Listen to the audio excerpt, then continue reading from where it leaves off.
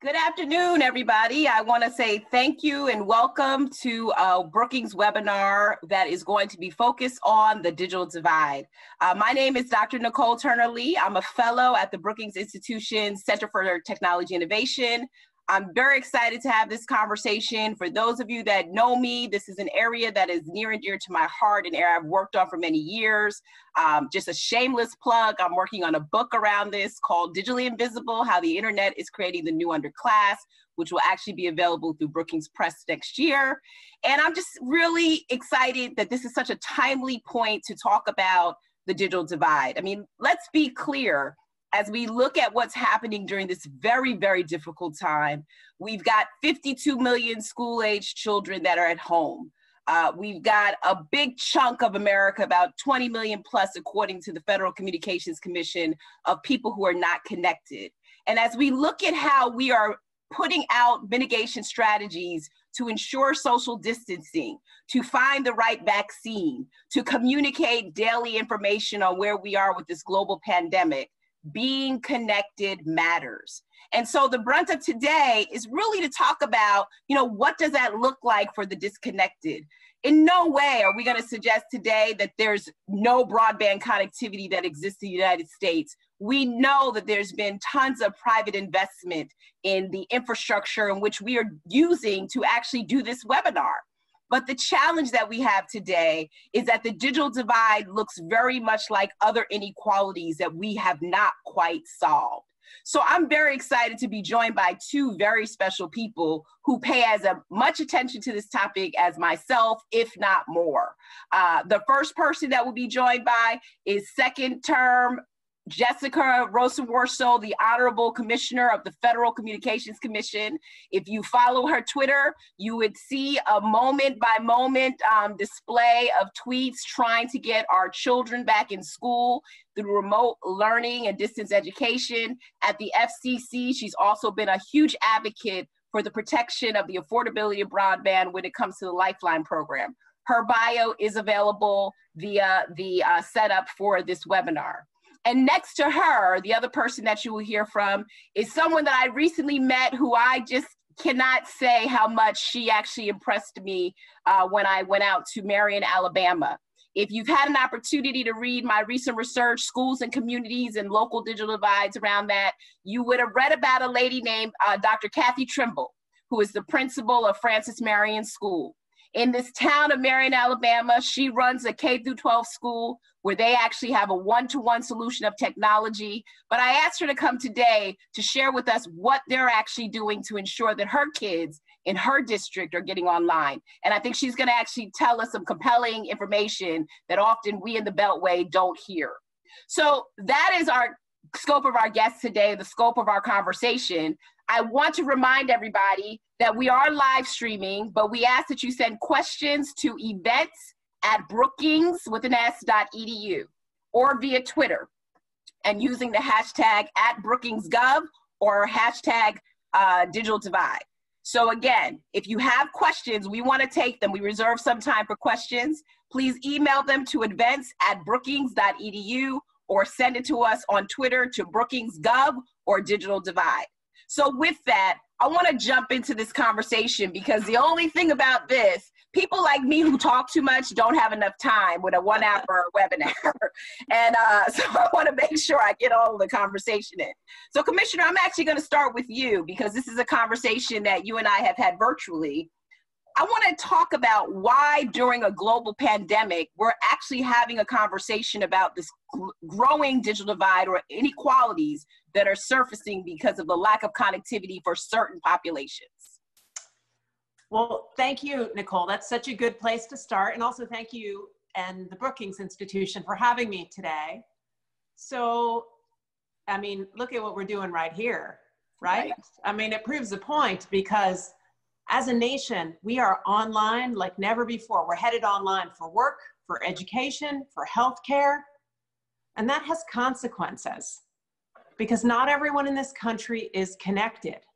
And so in this pandemic, at this moment, we have got to use it to understand who's not online and how we're going to help them get there. So I feel like talking about this right now is critical. It's essential. It's how you start solving our nation's digital divide, because it's always existed.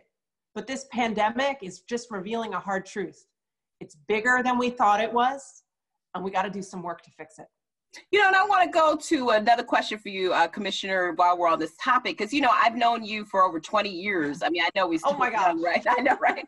But, you know, when I was working as a digital evangelist, we were talking to you back then at a company I was with called One Economy. You know, you talk about this thing called the homework gap that actually was really a gap way 20 years ago, when there was a disconnect between what kids could do at school and what they could do actually in their home or community. Can you share with the audience, what do you mean by homework gap from your mouth, so we can actually hear it? Because I think that's a nice segue into some of the challenges that we're seeing with regards to kids not being able to go back to school because of the lack of connectivity in certain communities. Sure. So the way I like to talk about this is I start with when I was growing up. To get my homework done, I needed paper, a pencil, and my brother leaving me alone. And you know, that third one was the hard one. But those days are gone. Kids today, no matter who they are or where they live, they need internet access. It's become an essential part of doing nightly schoolwork. We know that 7 in 10 teachers assign homework that requires internet access, but all of the data from the Federal Communications Commission suggests that 1/3 of our households don't have it. And where those numbers overlap is what I call the homework gap. The Senate Joint Economic Committee says there are 12 million kids in this country who fall into the homework gap. But you don't even need to see their data, because in every state in this country, before this pandemic, you could have driven around and you would have seen them sitting at a fast food restaurant, nursing a soda while they wrote their papers. You would have seen them hanging out in the library or in the school parking lot to catch a free Wi-Fi signal. And the truth is, in the United States of America, we should be able to fix the homework gap. We should make sure that every child has the opportunity to do their homework. And this problem has been weighing on me, and I've been crusading about it for some time, but here we are in this crisis. And as you said, more than 50 million children are now at home. Their schools are shuttered. And we are asking so many of them to head to class online. So it took this homework gap, and it just made in bright, sharp relief how much work we have to do to get every child connected. Because we're gonna have to use this crisis to get policymakers at the local, state, and national level to focus on the homework gap, so we don't leave any child offline going forward. You know, when you were speaking about that, I almost teared up, because, you know, those battles have been persistent battles prior to COVID-19 that I know many of us on this call have been trying to address. And here we are right now, you know, with this possibility of an educational meltdown, essentially, because our kids are losing a lot of months of instruction. But I'm no educator. And Dr. Trimble, I remember when I came to meet you, the first thing that you said before you spoke about the technology that you were giving your students in Murray, Alabama, you were telling me how they were sitting on stoops of your school over the weekend, or parked in cars just to use the school's Wi-Fi. I'm gonna go a little bit into this further, because that was what, 6 months ago we were actually met. Now they can't even come outside because of social distancing. So Dr. Trimble, tell us a little bit more about what's actually happening in Marion, Alabama in response to this pandemic. Okay, cool. So in the middle of March, we were under a preemptive dismissal for 3 weeks because of the pandemic, in an attempt to decrease the spread of the virus. So at that time, what we did was we devised an educational plan for those 3 weeks. Our school did. We started scrambling around, just like the healthcare professionals have to prepare for the pandemic on the healthcare level. We had to do this on the educational level. It was a little bit different, but it's just as hard. We did 3 weeks of work. The first week, we decided that students would get work for enrichment, which was also a time to do a trial run in the event that dismissal evolved into a closure, as it did, of course. Mm-hmm. The second week was going to be our spring break week. And then the third week, the students were going to be assigned actual required schoolwork.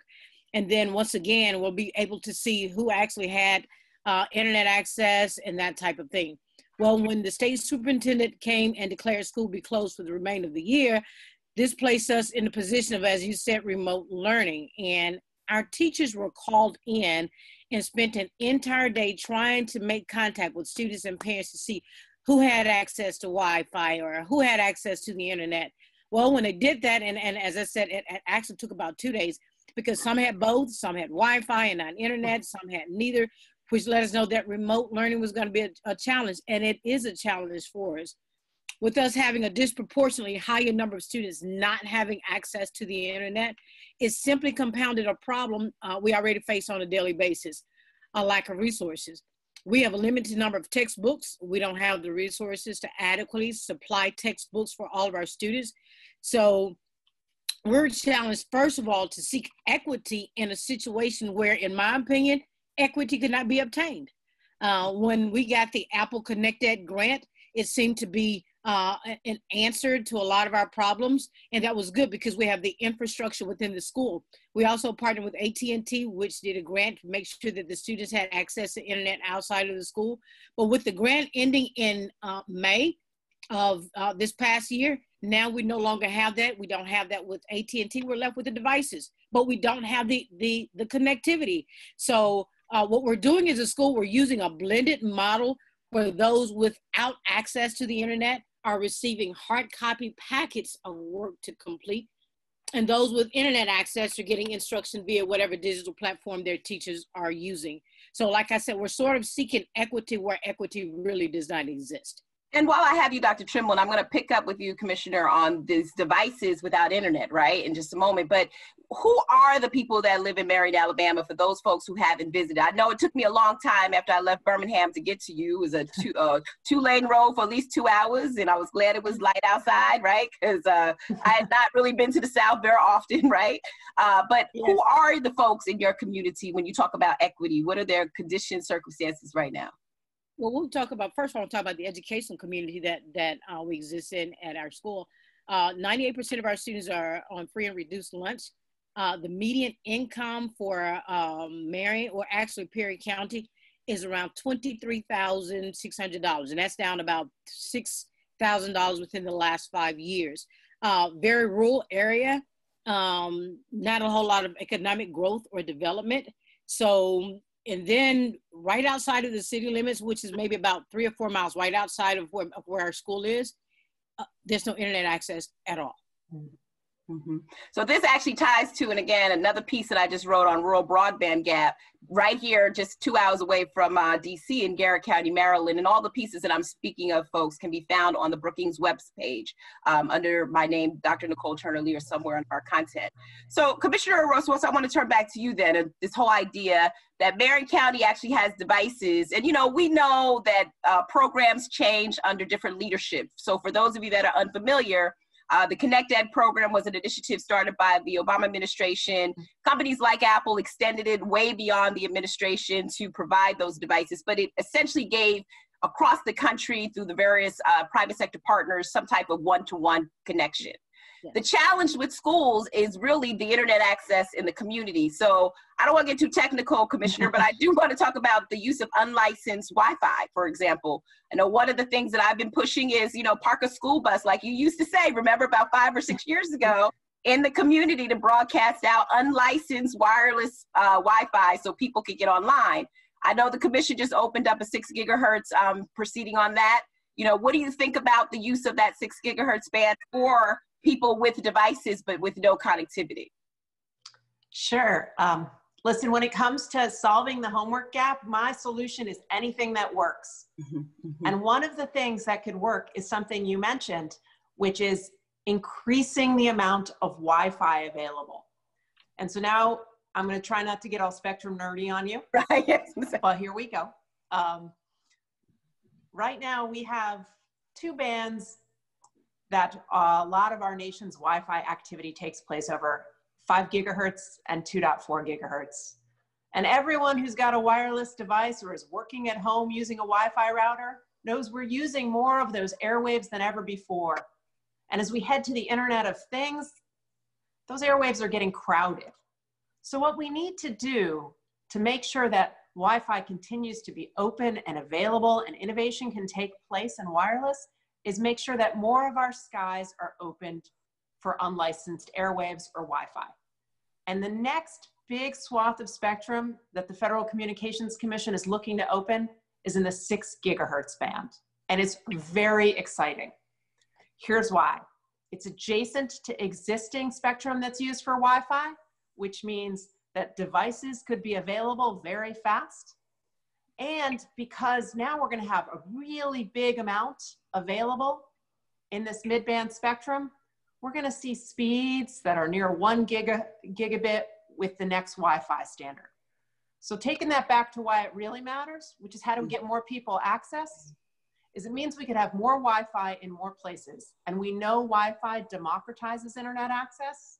And the more we can make it available at super low cost, the more students and individuals can get connected to life online. And we need to make that happen. So that's how you go from the technical and nerdy to something that I think is meaningful. Yeah, and Dr. Trimble, I think that might be an answer to some of the concerns you have about getting those kids on who have some kind of device but may not have the connectivity. You know, I want to stay on you for just a moment, Commissioner, because, you know, we've gone through the first stimulus relief fund. You know, Senators Markey, Schatz, and others actually came together to try to promote the use of unused E-rate funds into the stimulus so we could actually connect people like Dr. Trimble, and we connect schools in Washington, D.C. and all over the country that are actually having these same types of experiences. We're now in rumors that we're on the next relief bill. And I think your colleague, Commissioner Starks, put out something about a connectivity stimulus. What are you seeing around that? What conversation should we be having to sort of get the attention of policymakers who are doing a great job, right, in terms of pushing out legislation, but to pay attention to this area? All right, well, I'll be very clear. I want the Federal Communications Commission to solve the homework gap. And I think we can do it with the authority we already have under the Telecommunications Act of 1996. And bonus, if Congress steps forward and gives us additional funds to make that happen. And I remain hopeful that those things can happen. Here's how it would work. In the Telecommunications Act of 1996, and I don't know, remember 1996? Like, I had an AOL account. It was a long time ago. Congress was ahead of the curve, though. They saw that they should make sure that every school in this country should be connected to the internet, that it was going to be essential in the decades ahead for learning. They were right. And now, as a result of that law, the FCC runs a program called E-rate. It's the nation's largest education technology program. It sends funds to schools and libraries in every state to help them get connected to really high-speed broadband. But now we know the challenge is not at the school building, it's the students at home. And if that legislation was designed to support the classroom, well, guess what? The classroom is no longer that school building. It's the kitchen table. It's the student at home. So let's be creative with that authority and use it so every student can get connections. And we can do that with lots of things, by helping support broadband at home or having schools use the E-rate program to loan out Wi-Fi hotspots. Yep. And for every student, that could be the difference between keeping up in school and falling behind. And so let's use the E-rate program to solve the homework gap, and let's not waste this crisis. Let's do it right now. Yeah, so Dr. Trimble, I mean, we sit in Washington, D.C., right? And we work through legislation and regulatory policies to actually bring out to communities like yours. I mean, what's your familiarity with E-rate? You know, is that something in terms of the ideas that you're hearing would be a stimulus for the people in Marion, Alabama, and Perry County? Well, of course, I am, as the commissioner said, I am familiar with E-rate and how we utilize that within our school district. But I do want to add something there. Just last week, the state of Alabama had 9 broadband providers receive a total of $9.5 million in grants to bring high-speed internet access to Alabama communities. Governor Ivey awarded the grants under the Alabama Broadband Accessibility Fund, which was created by the Alabama legislature in 2018 to help rural and underserved areas. Now, of course, I was more than excited to see this until I read the article that listed the grants awarded and the coverage areas, and Perry County was not on the list. Now, that led me to inquire, why not? So after checking with one of our senators, I was informed that no one in our county, our city, our region applied for the grant. So you asked me about our needs. We have so many needs. And the first thing, obviously, we need someone advocating for us. And not only to include the students at Francis Marion, but that includes all students throughout Perry County and all of its citizens. Do you think for 1 second, if I had known these grants were available, that I would not have made every effort to apply? Absolutely, I would have. It's one thing to reach out nationally, and as we did, we got the Apple Connect Ed grant. Apple spent millions of dollars, as you said, Nicole, to make sure all of our students not only had iPads, but they also had access to Apple Care 24 hours a day. It's one thing to partner with AT&T, while when we had the Apple Connect Ed grant, who contributed $1.7 million over 3 years to provide mobile high-speed internet, which made connectivity go beyond the classroom and the school, but students also had access at home or anywhere there's Wi-Fi.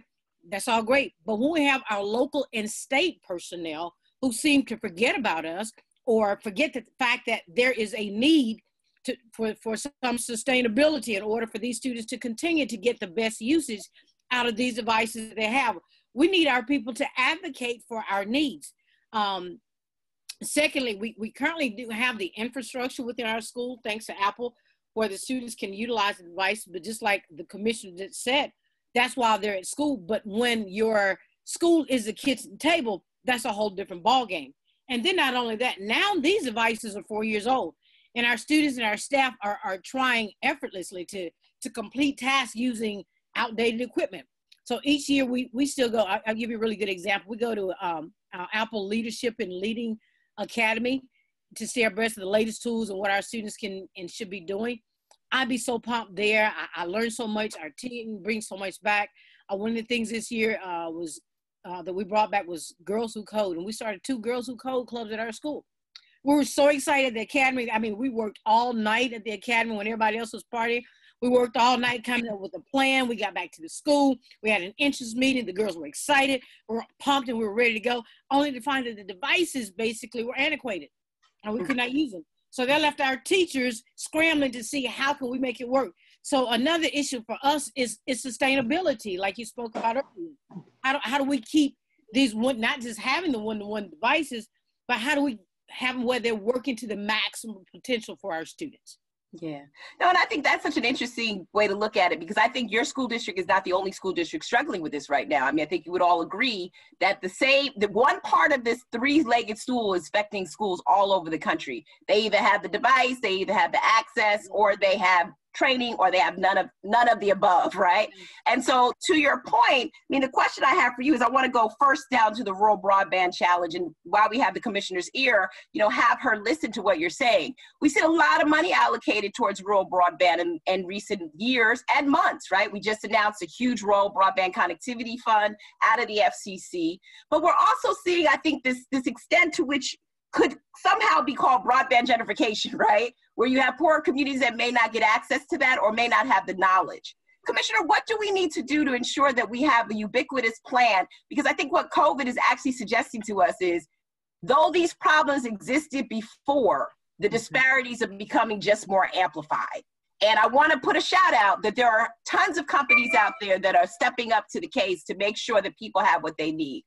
This through the Keep Americans Connected program, we're seeing a lot of, Dr. Trimble, I can send you those resources of what companies are doing. But I want to talk to this broader issue of blanketing the country with access, even when they are some of the poorest, most rural communities that we're dealing with.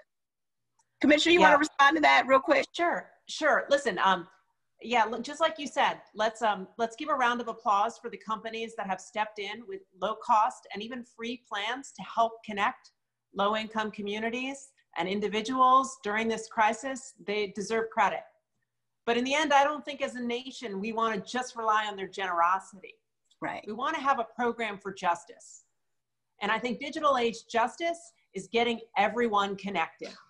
And there are 2 things that I would focus on right now when it comes to that. The first is that the maps at the Federal Communications Commission describing where broadband is and is not in this country radically overstate service.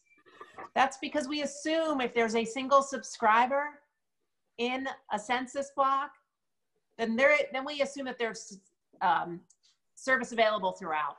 Exactly. And that's just not right. Everyone knows from their own lived truth on the ground, there are so many places they don't get service. So if we don't fix those maps, we're not going to be able to manage this problem. You never can manage what you do not measure. So we got to start there, because I think accurate data is the first thing, and we are overcounting the state of service in rural America, and that's a problem. We got to fix it. The second thing is I want to make sure that we don't just focus on deployment.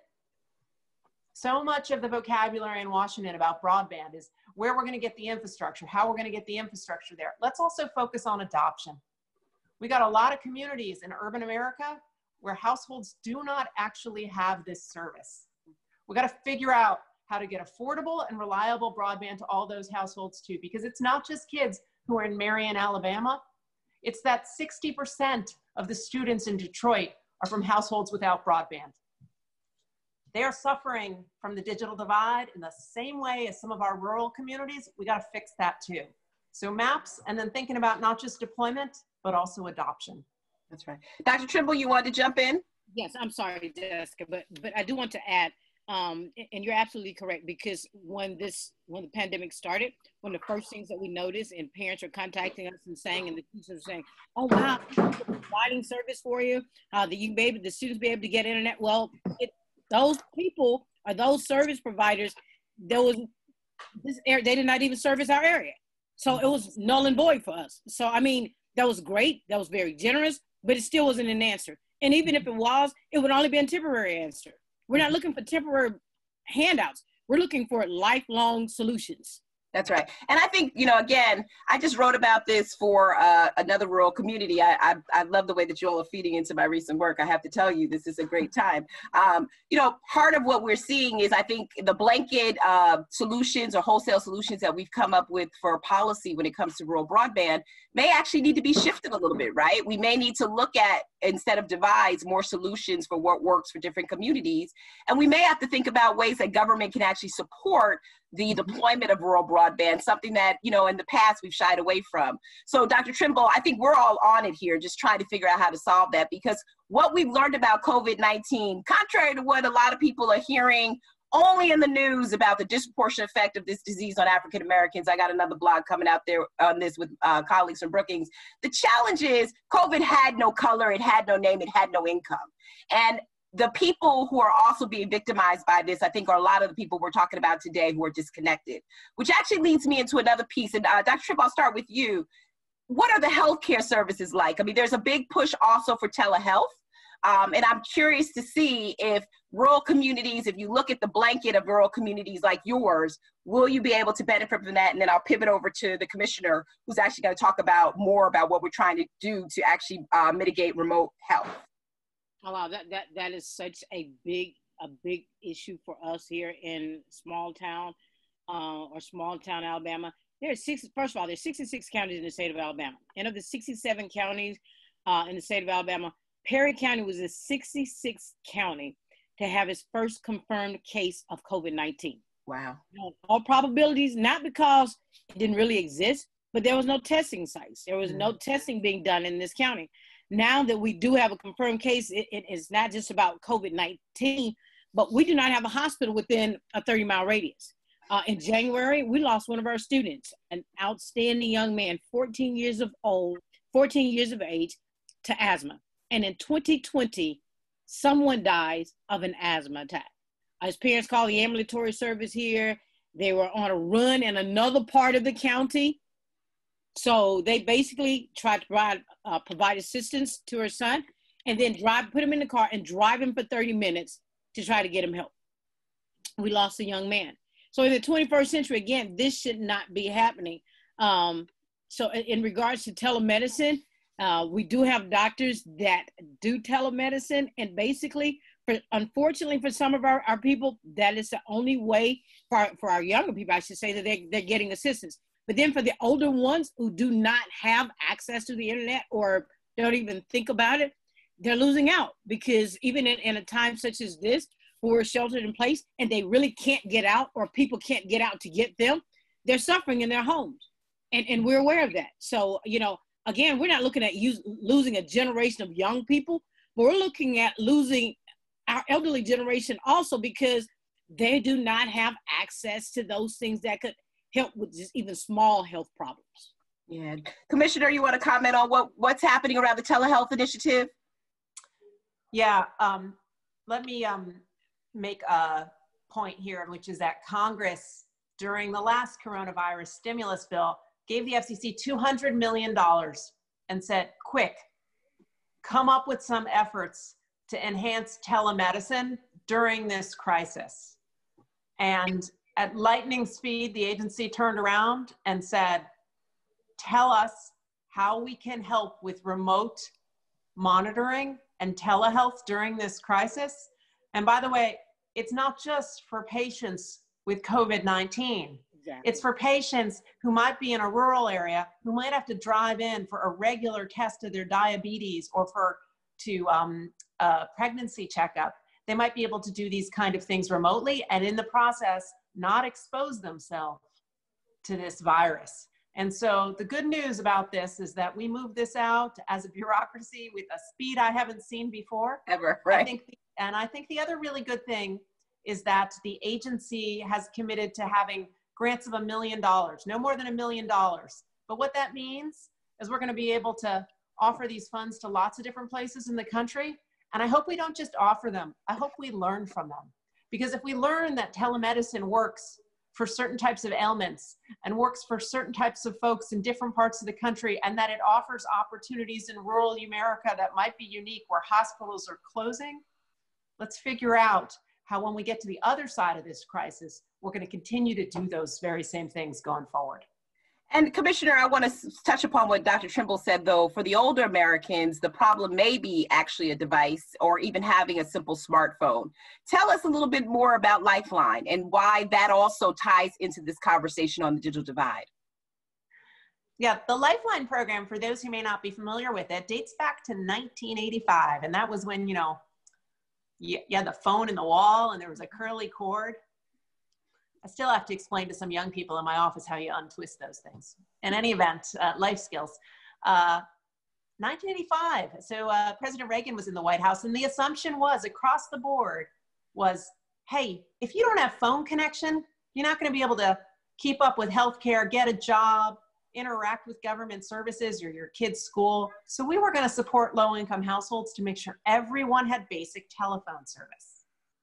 Okay, it's 2020. And you know what?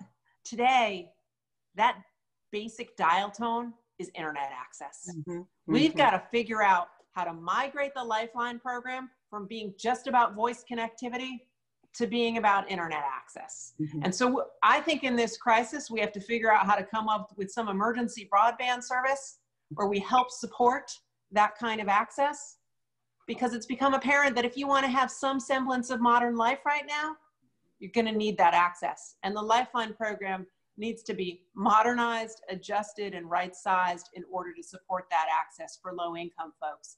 And that's not just folks with kids in school at home, it's also for senior citizens. And today, about 2 million senior citizens rely on that program. About 1 million veterans rely on that program. But we could do so much more if we made it meet this moment, and making it meet this moment involves rethinking how it can help with internet access.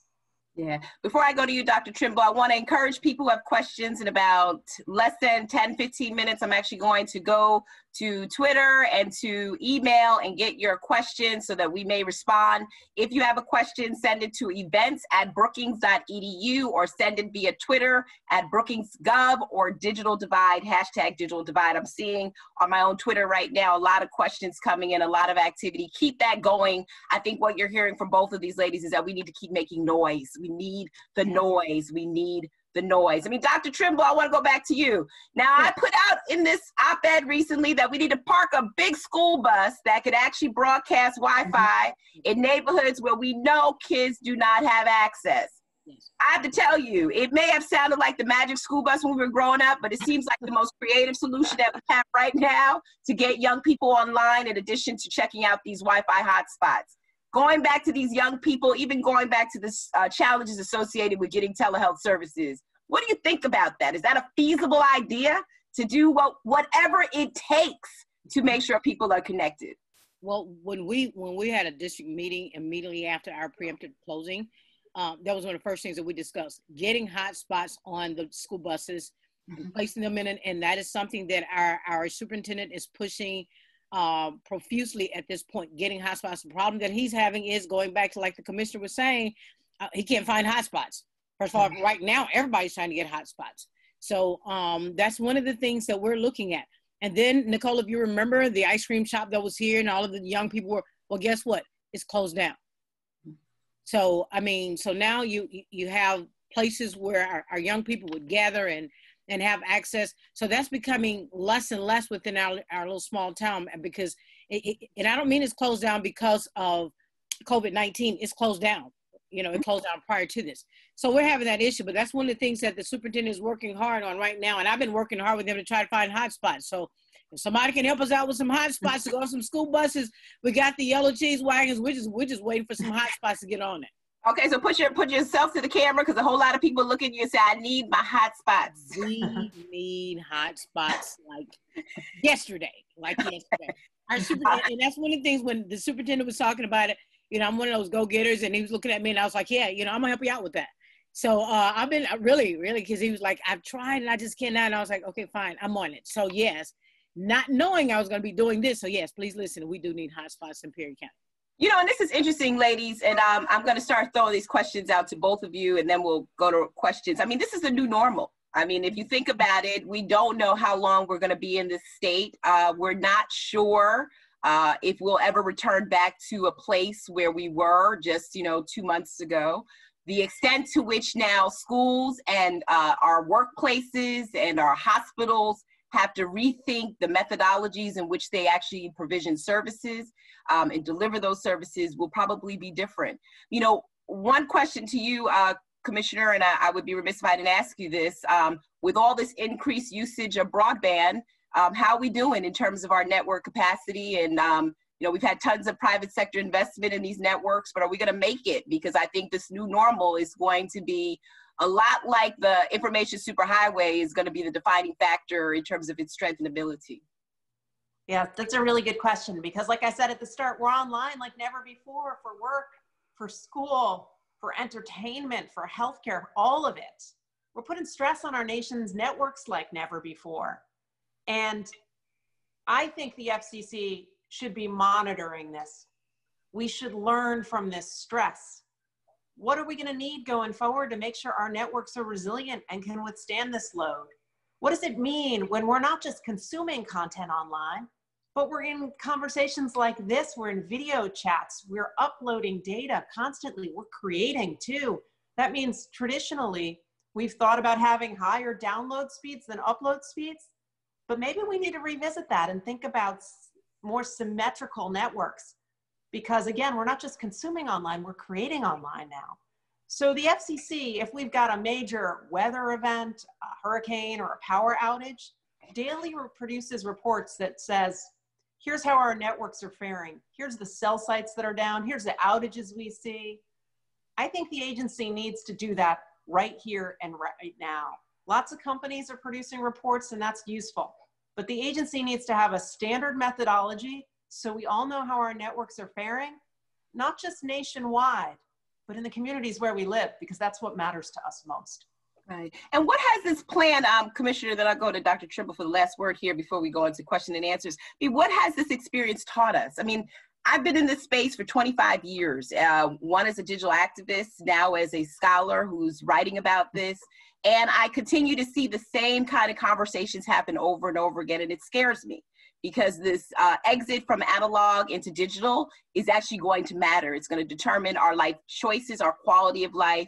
It's going to determine a lot of factors, our health and well-being. So if we were to put on a post-COVID hat and begin to forecast into the future, what would be your counsel going forward when we eventually come out of this? And then I'll switch over to Dr. Trimble. Well, I think, as you know from your research, and as Dr. Trimble knows from her experience in Alabama, these problems have existed for a long time. This disaster is just exposing them to more people. So what we need to do is take this crisis, take this momentum, like you said, make some noise, raise a ruckus, and decide we're going to fix it. I think this is an inflection point for action, and we've just got to seize it. We need to connect everyone in this country, just as we did with rural electrification and plumbing and every major type of infrastructure that came before. We need to start thinking about broadband in that same way, and we need to start thinking about access to it as a right. It's no longer a luxury. This crisis has made that clear. Everyone's going to need access, and we got to find a way to make that happen. Yeah. And Dr. Trimble, I would say to you, I mean, I've been on the phone, you wouldn't believe it. I'm not an educator, I'm a child of educator with a whole lot of school districts who are just scrambling to figure out how to promote these programs. I give it a big shout out to schools, and I give a big shout out to libraries who have really made the decision to do the morally right thing, which is to not disadvantage just one or two or hundreds of students if they can't get everybody online. In your experience and in your wise counsel, what would be your advice to school districts that are really trying to get their hands around this homework gap, as well as figure out how to take the remainder of the school year and make it productive? First of all, I think the first priority is to bridge the gap between the local, the state, and the national entities with educational personnel and elected officials to hear the concerns and to find solutions, to combine assets and with needs, understanding that if you want productive citizens in a digital age, the digital needs must be provided. It has also forced us to look at digital inclusion as a school. As you know, there are some people who embrace technology and some do not. All of our teachers are required to use digital platforms now. Within the last 2 weeks, some have actually had to have tutorials or mini lessons on how to be fully inclusive to be the best for their students or for their students doing their remote learning. Just Monday when I was at school, one of the teachers said, with all this technology we're learning and that we're using, we're going to be way ahead of the game when we start back in the fall. And I was saying, baby, you never get way ahead of the game in the digital world. We have to continue to grow digitally and hope everybody around us provide those avenues we need in order to do so. As the commissioner said, no one in the educational community should be viewing internet access as a luxury. It has to be perceived as a dire need. So first, we must change the mindset of everyone within our educational communities to understand that access to the internet is not about prestige. It's about empowering our students for not only the future, but also for the present, because technology is not just a passing fad. It is here to stay. Mm-hmm. All right, so I've got a lot of questions. I think we covered a really good ground. I mean, the first thing that we covered is we do have this homework gap that we have to close. I think we also covered some policies that we need to pay attention to and areas for further legislation. I think we covered the fact that there should be more public-private sector partnerships. And I think we went to the root of the problem, which are people. At the end of the day, all this affects people, right? We can talk policy all we want, but without the most important P of people, we would not be sitting here today having this conversation. So we've got a lot of questions. That's what I'm over here trying to figure it out, what to do. And I'm going to try to do this the best that I can and get to as many questions as possible. And I'll try to pivot it to each of you to take on a question. And then if you want to come in and add, please do. But you know what I forgot to talk about, Commissioner, is 5G. I don't know why I forgot to talk about 5G, because I talk about 5G in every other sentence in terms of what the possibility of it is to actually close parts of the digital divide.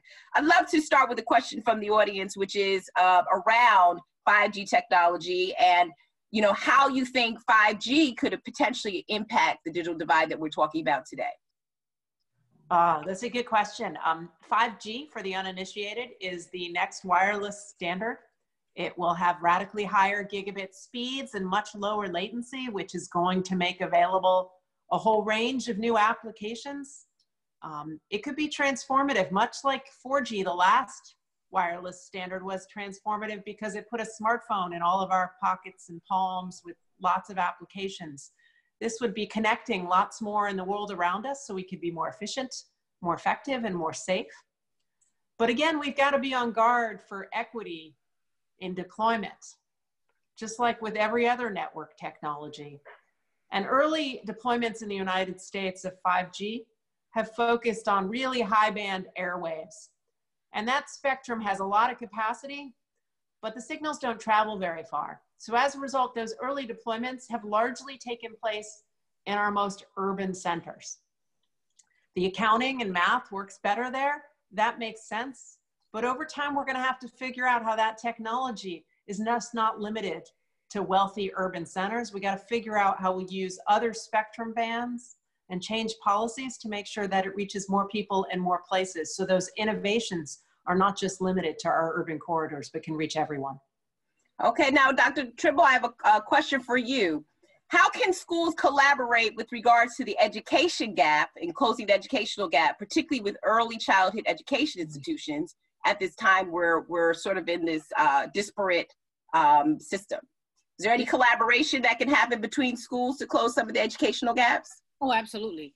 As a matter of fact, although we only have 2 schools within our district, one of the things that have helped us tremendously is the collaboration between the schools, because everyone don't have the same thing. Everyone do not have the same professional learning that they have received to even know how they can maximize the use of what they do have.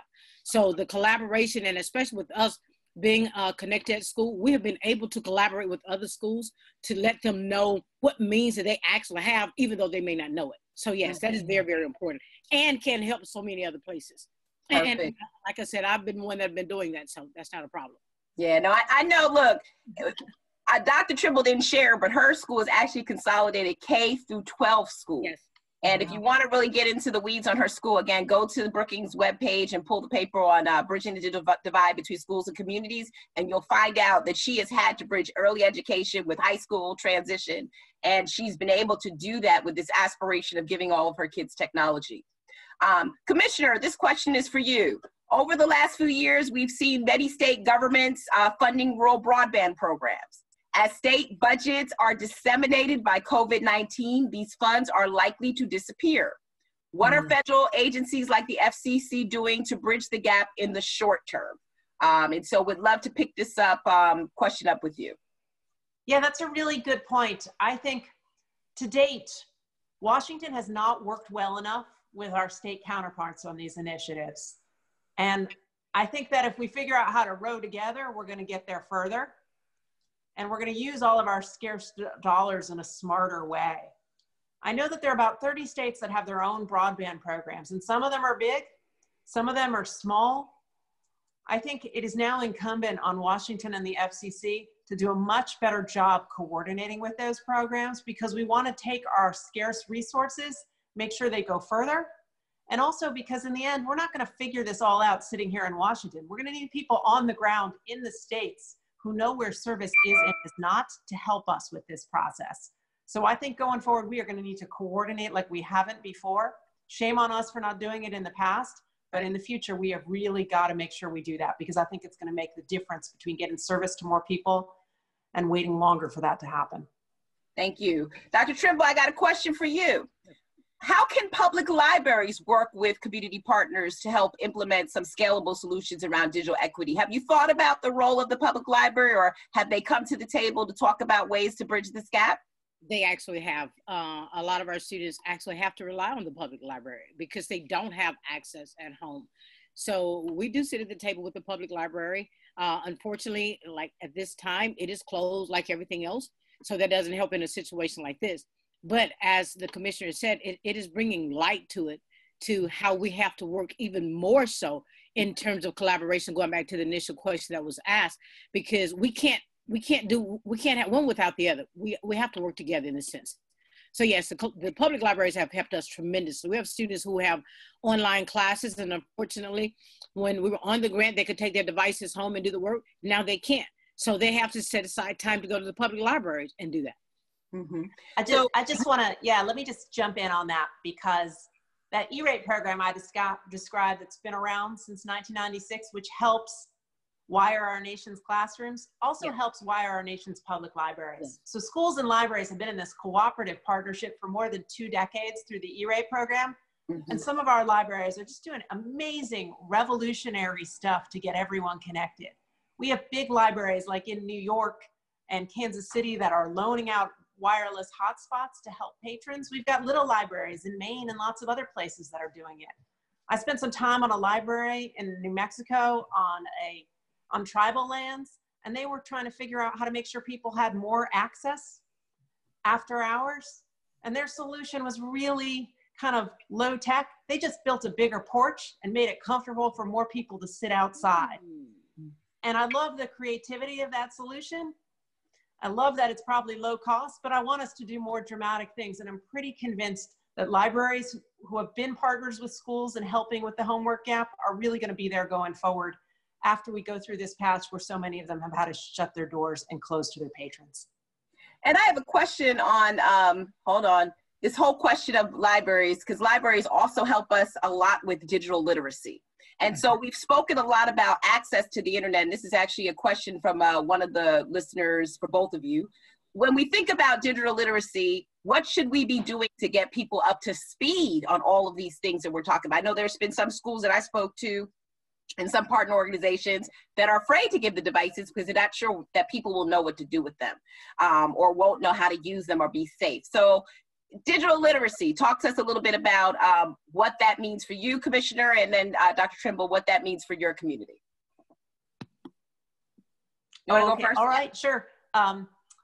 So the FCC doesn't have a direct assigned role in this, but I can tell you two things that have become apparent to me as I've traveled around the country and talked to schools and libraries about this. With schools, when it comes to the students, our kids today are digital natives. They've got a facility with figuring it out that it probably exceeds that of many of their teachers. Definitely in my own household, I can tell you it even exceeds the parents, right? They're growing up in a world where there's no distinction between the analog and digital. And I think that that has enormous impact on their willingness to participate in digital education and their effectiveness in doing so. Now, when it comes to digital literacy, I do think a lot of our nation's libraries have been doing enormous good setting up programs and assisting communities with making sure more people can get online. I've seen some incredible programs, for instance, at public libraries in places like Brooklyn, where so many people speak so many different languages, and they're figuring out how to draw them all in and make sure they learn. So those individuals can be more effective in their communities and are more likely to choose to be connected at home. And there's so much good that libraries are doing in this regard. And I think, again, when we move through this pandemic and we come out on the other side, I hope that they'll continue doing that. It's been so important. And Dr. Trimble, what about you? How are you encountering digital literacy among your parents and students, and what are you trying to do around that? One of the things that this has done, I think our parents have been more reluctant about using digital tools, and they look at this. They have been looking at the children like as if, okay, well, this is your thing to do to keep you busy. But now with this pandemic, it is forcing them to take a look at what their children are doing, and they're able to learn a lot from their children. Because one of the things that we do is we've worked on, part of digital literacy is being a good digital citizen.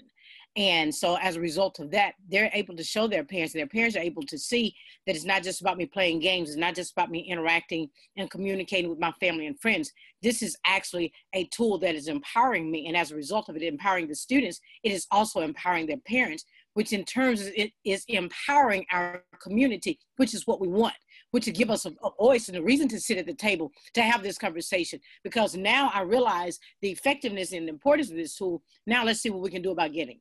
Yeah, I mean, and that's one of the things, right? Our parents, when I came to Marion, you told me one of the things that you put together was a parent computing center. And those parents that I ran into, they were like, no, my kid is not gonna know more than I do, right? I'm gonna figure this out. And honestly, people who are listening, I mean, this digital divide is really about the invisibility of a whole lot of people who are not necessarily grasping the skills that they need to actually get online. And some of that is going to be intuitive. They're going to have to figure it out, just like we're figuring out these mitigation strategies. I think at the end of the day, we're going to have to figure out a way to sort of codify this, right? So we can move forward. I got a question about my bus. So I want to ask the commissioner. My kids think I am actually not getting any sleep because I keep seeing this bus in lots of places.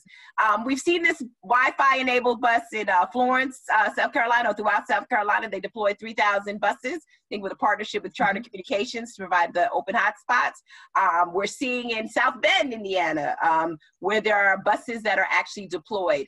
Commissioner, can we get Wi-Fi enabled buses through E-Rate, or is this going to be something that's more of a Herculean effort to actually bring that? Because one of the questions was, why can't we do this and why can't we do it nationwide? Yeah, listen, as far as I'm concerned, let's do it. Let's do it right now. You know, I first visited one of these school buses several years ago in Coachella Valley, California. And everyone thinks Coachella, they're thinking some big musical festival. I'm not talking about that. I'm talking about the agrarian community that's in Southern California with a lot of folks who work on farms. And the superintendent who used to work there, someone named Dr. Daryl Adams, he managed, much like Dr. Trimble, to get devices to every student. But then what he found was when he shut the school at night, the kids were still hanging around the parking lot. They were sitting down with those devices because it was the only place they could get online. So he came up with an idea that's really smart and has started to flow around the country. And it's especially potent in rural areas because kids in rural areas spend a lot of time on a school bus. It can be an hour going to school and an hour going back. So he turned that ride time into connected time for homework. And here's the thing, what if we were able to do that nationwide? So many students, especially in rural areas, would be able to go to school and back, download homework, get their math sets, quickly watch some videos about how they're supposed to manage in pre-algebra or whatever they're studying. It could be really impactful. And there are folks that are doing this in Alabama, in Indiana, in California, in Illinois, all across this country. So I think that the FCC should step up, use its E-rate program to support these initiatives. And to that end, there's bipartisan legislation in the Senate, and there's also legislation in the House to suggest the FCC do just that.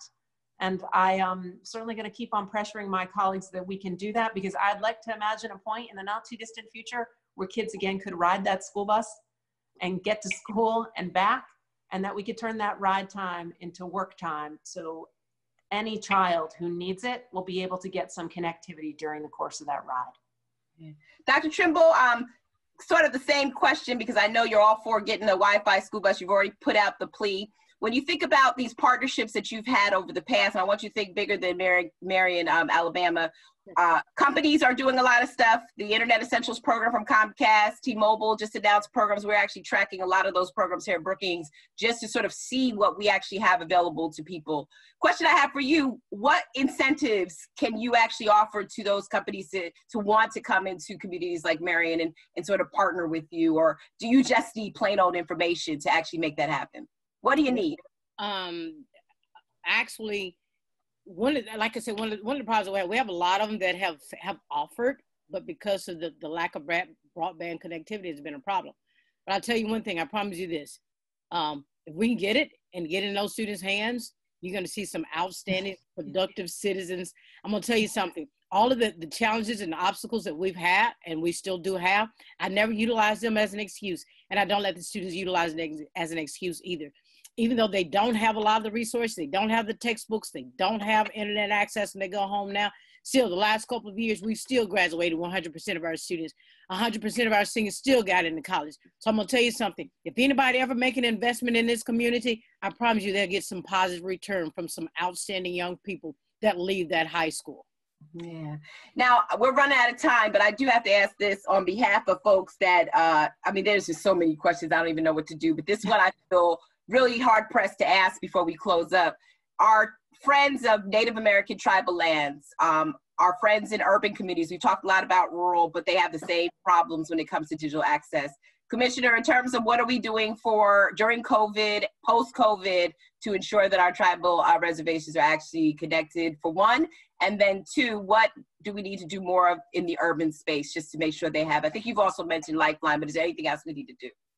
This is all hands on deck problem that we have. All right.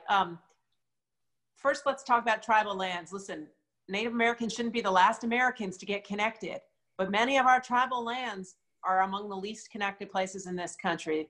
We don't want them to become digital deserts. We're going to have to figure out how to use the E-rate program to get their schools and libraries connected. We'll have to get their healthcare centers connected, and then we got to work on getting folks connected at home. In the near term, the FCC has some opportunities for tribes to engage in their own connectivity projects using the 2.5 gigahertz band that are really important. And anyone who's interested in tribal connectivity, I would definitely encourage them to seek those out. That's a fantastic opportunity to help create more wireless networks in tribal communities. And like you mentioned, urban areas, I think a lot of our digital divide conversation has ignored the realities of urban areas. Lots of kids are not connected and can't do their schoolwork in urban America. And if they used to be able to rely on a fast food restaurant, a coffee shop, or a library, they can't right now. And so we are exposing the extent of the digital divide in urban America in this crisis. And those kids, just like their rural counterparts, are missing out. We got to make sure that when we think about a national policy to close the digital divide, we think about urban, rural, and everything in between. That's right. So ladies, we are out of time. I could sit here with you forever. I could sit with this audience who has been very engaged over live stream. This is my first moderated conversation, so I think I did well because my boss took a picture of us. He was able to capture a good pose. But what I want to say to all of you that are listening, first I want to say thank you to FCC Commissioner Jessica Rosa-Warso, and I want to say thank you to Dr. Kathy Trimble. The benefit of having them both in different places and having this conversation is just invaluable. And I want to just alert all of you, continue to follow us at brookings.gov. We will keep looking at these issues and pushing solutions. And again, look at my expert page for some recent work that's come out, and look for the book that will be out in 2021. Keep this top of mind. Keep this top of mind. The digital divide was there before and it's not going away. So this is a great opportunity to have some collaborative discussions so we never come back and have the same type of conversations. Thank you, everybody. Please stay safe, and we're all in this together as we get through COVID-19. Thank you, ladies. I appreciate you. Thank you guys so much for having me. Yeah, thank you. If you can stay on for just a moment, wrap up. And we will look at all your questions, and as much as we can, it'll be in one of our documents at Brookings in our research. So thank you very much. Thanks for watching. Be sure to like and subscribe for more videos from Brookings.